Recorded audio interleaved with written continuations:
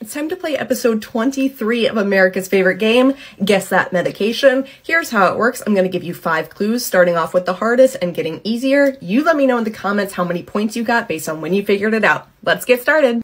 For 5 points, this medication is indicated in the treatment of high blood pressure and edema commonly related to CHF. For 4 points, defer to your facility guidelines, but this medication is given slow IV push, about 20 milligrams per minute. For 3 points, this medication can lead to electrolyte imbalances, specifically hypokalemia.